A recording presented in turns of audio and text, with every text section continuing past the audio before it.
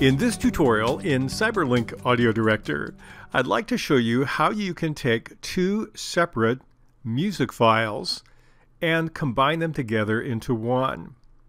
I have a subscriber who asked how they could do that with Christmas music.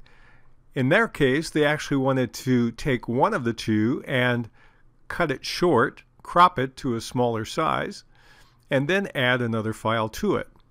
I'm going to do that with two random files rather than two Christmas files, but the process doesn't affect the outcome. So the first thing I need to do is get my audio files. I'm going to click in the panel in the upper left, the down arrow on the file folder. It's Import Media, and I'll just grab a couple of random audio files from this subdirectory and click on Open. When I do that, I have two separate files. The one I am clicked on will show in the preview screen. Wild at Heart sounds like this.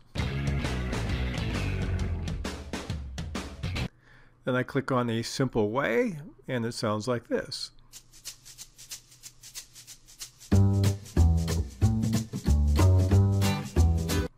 So let's assume we wanted to take the Simple Way and cut it, make it shorter, and then add the Wild at Heart to it.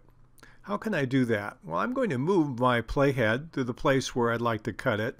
And here I'm just taking some place that's arbitrary, not some place I probably would use if I were really doing this. And then I move the mouse to the little gold area. It will light up, and the icon will change, and I'll drag to the right. Go to the end of the clip and then click on the scissors to cut the right section out. So now this is shorter. It still fills the whole screen because that's the default behavior. But what I want to do now is I want to add to that the Wild at Heart. How do I do that? Well, I click on the name of the other song, and now I'm going to do the same thing, only I'm going to highlight it and copy it. So I move to the place I want to start. I highlight that so it lights up, drag to the place where I want to stop, and then I click on the copy button at the top. I go back to the other file that I've already shortened. My playhead's at the end where I want to add it, and I'm going to click on Paste. And now you see I have the one file pasted at the end of the other, which I've already truncated. So let's play just a few moments of this.